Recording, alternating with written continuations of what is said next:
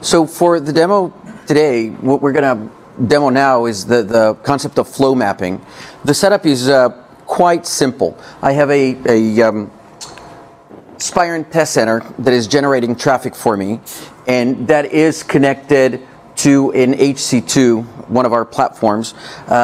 Two links going in, so I have duplicated traffic going in, and then basically I take the input and just pipe it onto a different port so I can connect it to a machine running Wireshark, so you can see the duplicates, and then as soon as we turn on deduplication, you see how that cleans up. The other demo that we're going to show is the net flow generation. So I have another set of ports on the Spirent piping in traffic that is taken by the GigaSmart blade, and that generates traffic or net flow information sent over to a Plixer scrutinizer, and we can log on to that interface and see how net flow is being generated. There isn't anything else in that particular network. So that's the extent of the setup. So can I just ask, sorry, for the dedupe stuff, are you, and if you covered this earlier, I apologize, are you simulating like if you were watching a frame flow through the network, hitting multiple taps on its way through, yes, you get in the same, well, so do you have to cache that data for some small period of time? Because it's obviously not going to hit simultaneously from 3 taps, right? It's going to be a sequential. Right. So do you have to cache it in order to, or hold on to it for a little bit to say, well, if it's gone through within half a second and we get a dupe, we'll dedupe, and then we'll pass it on? Right. So when you create that flow map with a dedupe, what we call GSUP, a GigaSmart operation on it, you can actually specify how big of a buffer to use. The default is 50,000 microseconds. So we'll hold that data for that long. So there's always a lag between what you're actually seeing on the wire, live wire, versus what the Gigamon solution, the fabric, is actually producing to the Wireshark. And we're about 50,000 microseconds behind. So that's a very important thing to note, because you're spot on that the amount of time that you can buffer the packets determines how good your deduplication solution is. Right. There's not just for a few microseconds, we can actually buffer all the way up to 500 milliseconds. It's configurable, so you have the ability to pretty much read out all deduplicates. Right. If you're having something as high as 500 milliseconds, That's a lot. That's if it's more than that, you probably have some issues in the network design. What's the analyzer experience with this dedupe buffer? Do you feed the first copy of that packet to the analyzer immediately, and just remember that you've done that for 50 milliseconds? That's right. Okay, so it isn't delayed in any way. And can you recognize the same packet regardless of different types of encapsulation? No, it has to be the exact same packet. Same frame. Same frame, yeah. All right. So we'll jump here.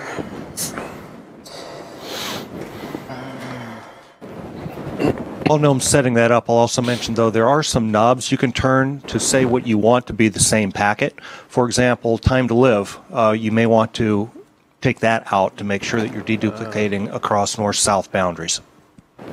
Interesting. Yeah, that figures. So we can ignore the Ethernet header as well, in that case?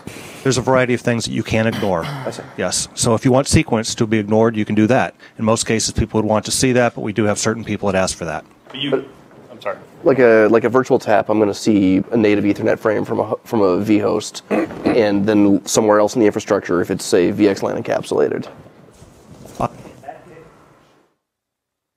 In that case, I don't think that we'll be able to see it. We're looking for the packets to be the same, so they have to be within certain areas, but there are some knobs that you can turn to make it more to your choosing. Gotcha. Yep. So logging into our Fabric Manager, I can launch a connection to the HC2 that we saw in my demo. I'm going to show you quickly the flow maps that we have. Right now we have 3 flow maps. The first one is a deduplication map. The other 2 have to do with the net flow generation and just replicating traffic on one of the virtual machines. so we can see the traffic going into that virtual machine actually replicated onto Wireshark as well, so we can actually monitor. So in terms of creating a flow map, it's very, very simple. I mean, it's connecting a network port to a tool port with some logic in between. So going into the very first section up there at the top, right? I'm going to give it a name. I'm going to connect a network port, whichever it is, to the network port side, and I'm going to select a tool port. And notice how they're already marked as network and tool, right? So now I've made this connection. I can set up the policy to be either a map, so I will put in some logic in between, or I can just do a pass-through, so everything coming on this one port is replicated onto the next port. Okay? So, and you could go on through this, create associated GigaSmart operations, which we haven't talked about yet. So I'm just going to save you from that particular pain point right now. And go directly to our deduplication here. So changing my policy to just count the packets, I can look on the Wireshark device and immediately you see all these retransmissions occurring. Hand in hand, I can go into my statistics and all I want to care about is dedupe. And my counters are telling me how many packets came in, how many packets, clear that for 1 second. Okay. So how many packets are coming in, how many packets are coming out, and over here, how many packets I'm seeing that are duplicates. Now remember, I'm not dropping, I'm just counting. I can't read those numbers. Was it? I'm sorry. Because outs were different or the same, or? Let's go back so you could see it again. Just read out the numbers. So it was 16,000 in, 16,000 out, and 8,000 being duplicate.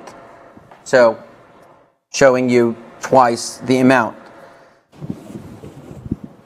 Going back to the one of the policy maps that I have and changing that policy from a count to a drop and applying the OK, I'm clean of any duplicates. Okay.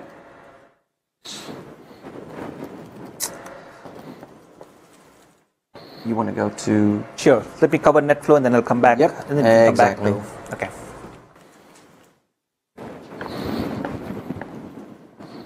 Oops. Let's go back all the way to the beginning.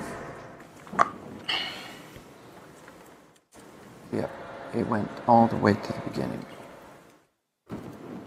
I'd like to just point out that the real value here, of course, is that the tools that people are used to using, they work very well because they use up a lot of processing, and they're quite expensive to be able to use. So the problem is that if you've got duplicate packets coming through, that means more work that has to do.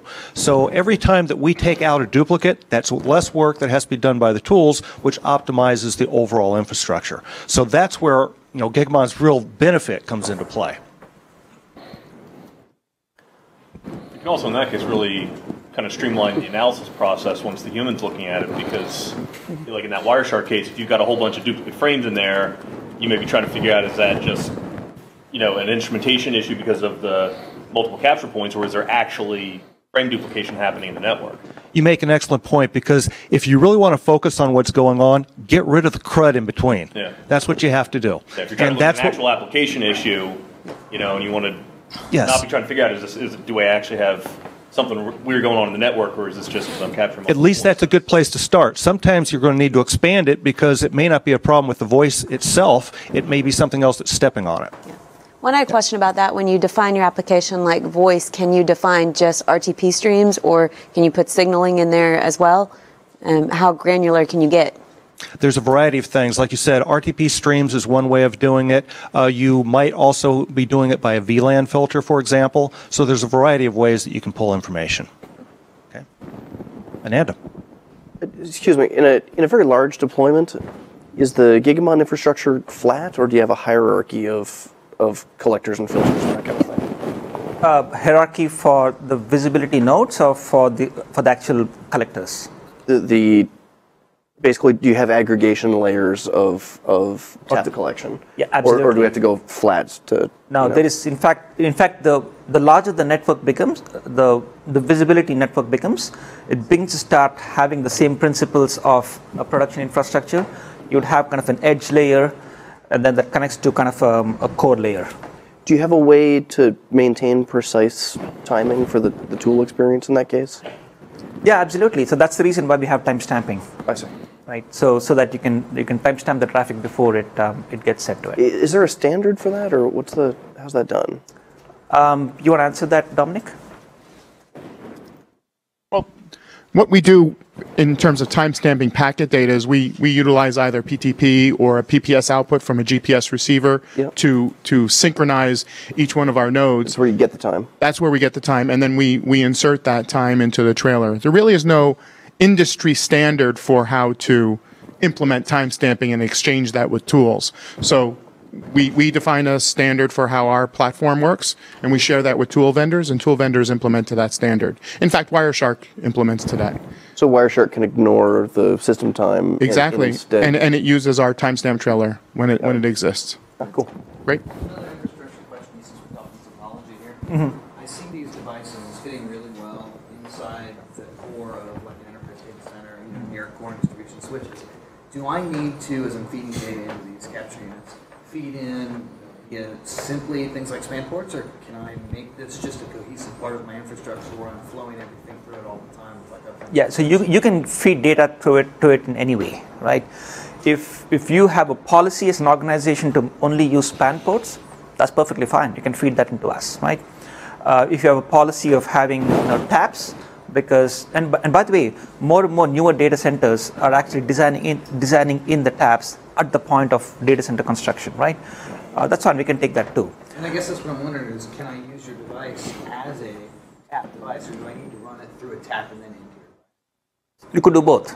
So we can actually, so we have both. Good question, because we've got inbuilt taps that actually go into the devices, or you can also have standalone taps, or maybe the customer already has a tap infrastructure in place, and we can take it from that. So it's completely open that way in terms of the choices that you have.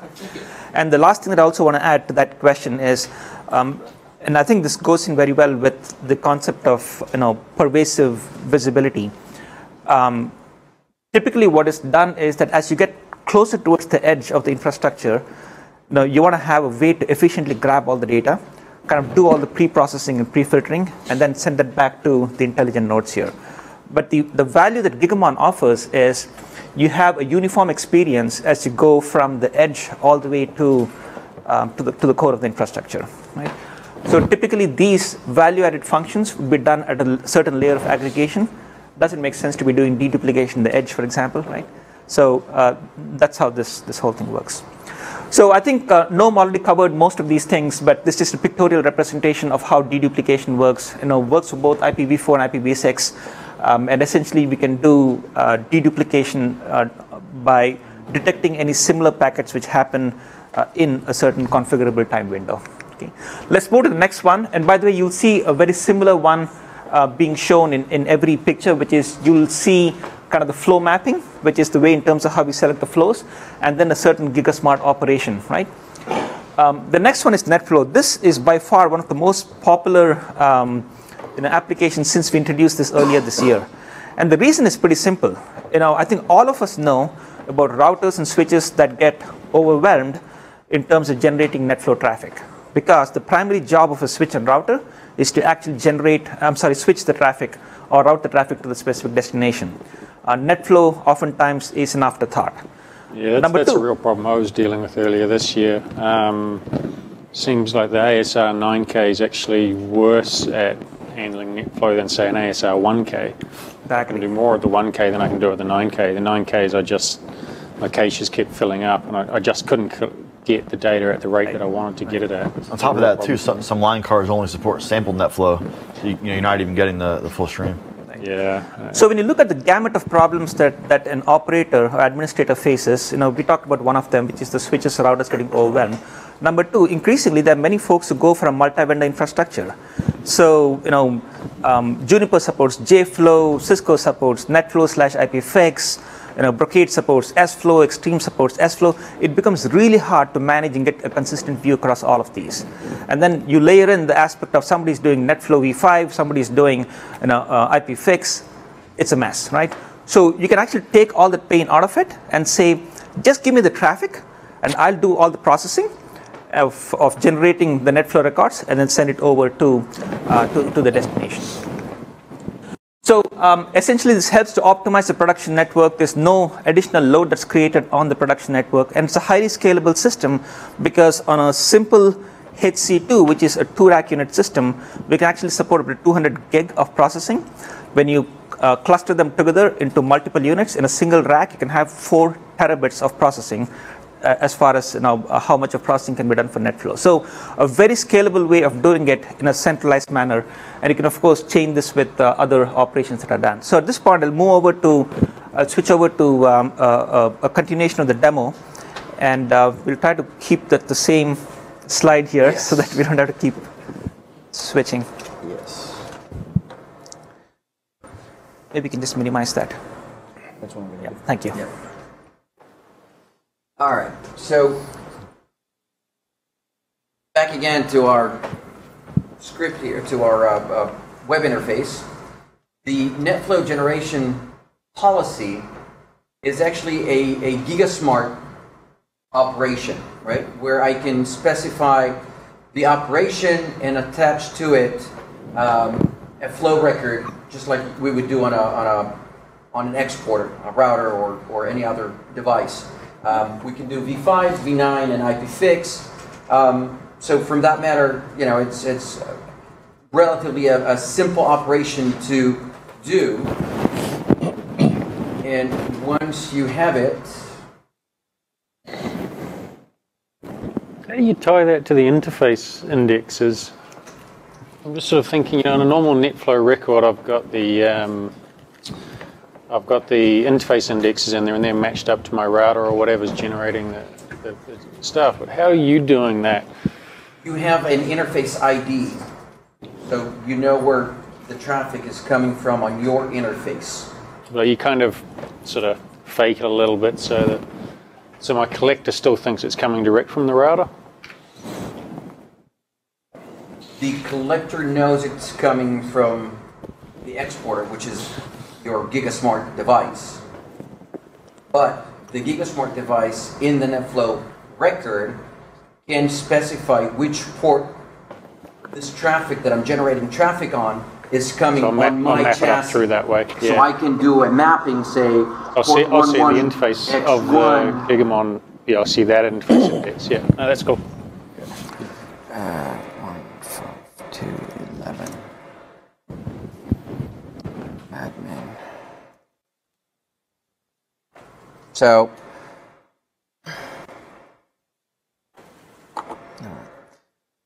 here are the two interfaces on the HC2 on the GigaSmart device that is generating my traffic, and you could see down here the different flow records that are created as per the standards, right? I mean, so I know which top talkers I have. I can scroll down and look at a saved report that I created that represents 12 or so ports that I randomly chose. So if I wanted to, could I do a bit more a more complex policy, I guess, and say like a sampled NetFlow type thing? Would I say, this particular sampled data I want to go over to that collector, this other sampled NetFlow data I want to go over to some other collector somewhere else? Yes. Or we can support up not to just 6. Sampled, like flexible NetFlow type maps and things. So we do support IPFix, right? But the point is, you're collecting data from your network, you collect it from different points, you can associate them with different net flow generation policies and associate them with up to 6 collectors, just like Plixer, to generate your traffic. So this is for last full hour of traffic. The generation has been running just for a little bit, so that's what we're seeing. Nothing before, and obviously nothing yet. Here, let's do last hour.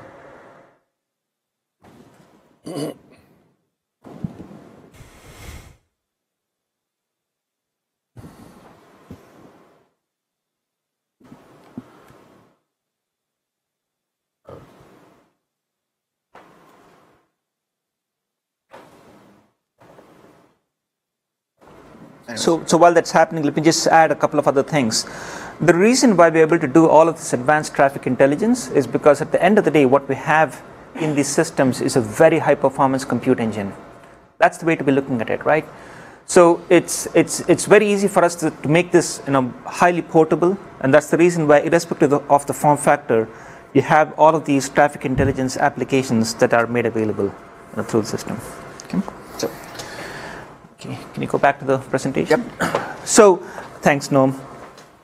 So just to finish up this section so that we can speed along, we talked about GTP correlation and the challenges with respect to mobile provider networks, where the use of GTP makes it more difficult to just do simple flow mapping and get access to subscriber level information, right? So this is the way in terms of correlating between the control plane and the user plane and improving the efficacy of the tools, because they don't now need to be doing GTP correlation. They are now getting subscriber level data that they could now consume. A second way is, which is a key differentiator in terms of how we do this, is a capability called a flow view. And what this does is, rather than sending arbitrary samples of traffic across your network, what we can do is we can do a flow-aware sampling of subscriber devices and then pick a certain percentage of traffic that needs to be sent to it. So you can have a range of IP devices across which you want to sample, because typically any service provider, for example, would have premium customers as well as commodity consumers, right? And you want to be having a higher level of SLA to be provided for your premium subscribers. This is a way in terms of how we could do that. So all of these can be in a service chain, as mentioned before. And the last one is adaptive packet filtering. The best way to look at that is content-based filtering, where you can look at it from at any point in the packet. The last part I want to cover here is multi-tiered security. A lot of what we've talked about so far is out of band. This is a way in terms of how we could also get the benefits of visibility in an in-band infrastructure. This is typically how typical security device would get installed in a traditional network infrastructure. Now, there are a few challenges here, and the challenges are that the network teams and security teams are often at loggerheads, because it's a very tight maintenance window within which you need to maintain all of your operations management and maintenance windows. It can also be a single point of failure. You can also be subject to the high-end processing that is required in the security tools, which means that there's a disparity between the speed of the network and the speed at which the throughput of the security device works. And of course, you're trying to do all of these things within a certain within a cost envelope. The way you would solve the same thing using an inline system would be the traffic that comes from the edge router going to the core switch would be intercepted by a visibility fabric node. And rather than sending it directly to the core switch, it would send it to the intrusion prevention system. And then whatever is filtered and sent back to the intrusion prevention system is then sent to the core switch. Same thing for the return direction as well. Whatever is sent by the core switch is sent first to the intrusion prevention system before it is sent over to the extranet. You can also have out-of-band devices being used in the same way, as well as whatever we saw with respect to NetFlow collection. They can all be done in a synergistic way, because the reality today of any multi-tiered security infrastructure is there's not one single device. There's a plethora of devices that are used, and this provides you a way in terms of having a distribution of traffic across it. Now, the question that you might ask is what if this becomes a single point of failure, right? That's the reason why in the event of any failure happening, the relays close, and you have configurable ways to either have fail open or fail safe, so that that does not become a single point of failure. And you can also have other redundancy scenarios with which this is implemented. So with that, I'm going to switch gears here to active visibility in a software-defined world, because I do want to make sure that we have enough time for Sesh to do the virtual solution here. Question? So, a quick one on the GTP. Are you? It said, I think you said it was subscriber aware and so on. So, is this just from watching the initial GTP session set up, and then you're caching, the MISDN and that kind of thing? So you're just keeping the information about this particular tunnel identifier. Yeah. Is this MISDN and this APN and so forth? Yes. Yes. Okay. And you can then use those for filtering purposes as well, presumably. That's correct. Okay. That's correct. Yeah.